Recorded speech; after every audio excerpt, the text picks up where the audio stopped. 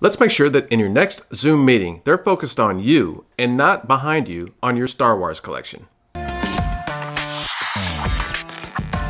On your Zoom calls, we don't want to have the background too distracting or too close up really. We want the focus to be on you and your bright shiny face. Right now, I'm recording with a professional camera and lens, so the background is going to be a little bit blurry. But you got to remember that you're most likely going to be using your phone camera or the camera on your laptop, and neither of those have that blurry background thing going on. So keep your background relatively simple, unless you're sitting in front of a bookcase, because that makes you look smart. One other cool thing that you can do with the Zoom app is to use a virtual background. What that means is you're going to replace the live background, whether that's your kitchen wall or bookcase or whatever, with a picture. There are some pictures included on the Zoom app, and you can certainly use those.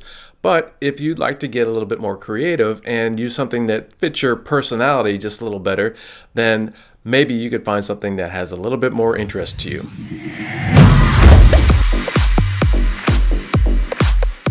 I really hope these insights help you rock your next online meeting. See you next time.